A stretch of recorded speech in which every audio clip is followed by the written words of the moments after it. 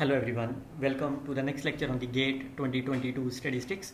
Today we will discuss about question number 50 related to the uniform continuity.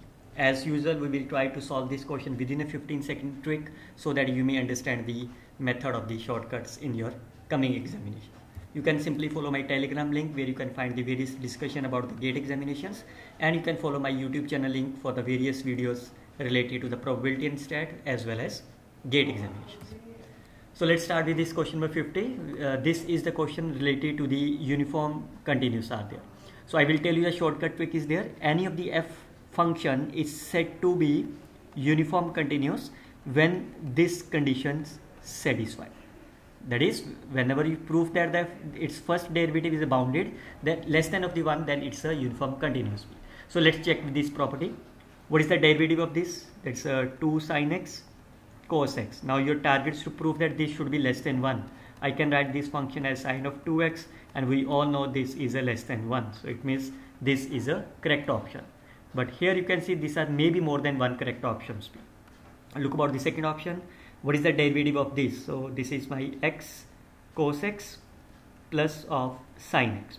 So these are first derivative. So what is that? This is nothing but mod of x plus 1, which is not always true. It's a less than 1 for any of the x which is greater than of 0 to.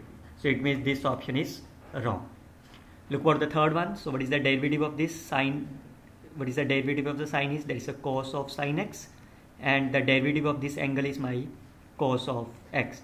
Clearly says that this is the function of the cos and sine. It must be less than of the 1. So this is also the correct option.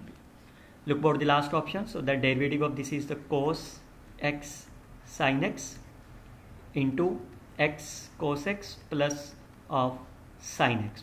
Now what is the mod of this? So this value must be 1 less than, but this value is less than of the x plus 1, which is not always less than 1. So this option is cancelled out. So the correct option of this problem is my A and C. Moreover, you can clearly say that if this function is a not uniform continuous, this is the composite function of this, it is not a uniform continuous. So you can remember these shortcut tricks whenever they are asked in the coming examinations. Any of the function is said to be the uniform continuous when its first derivative is bounded by 1. I hope you can simply learn these shortcut tricks. We will solve some another questions, 51, 52 and others are there in the next lectures related to the same 15-second shortcut tricks for you. You can follow my playlist, Garg Statistics, channel name Dr. Harish, where you can find all those previous videos related to the GATE examinations with the help of shortcut tricks. You can like, share and comment this video. You can circulate these videos with your friends. Thank you very much. Happy learning.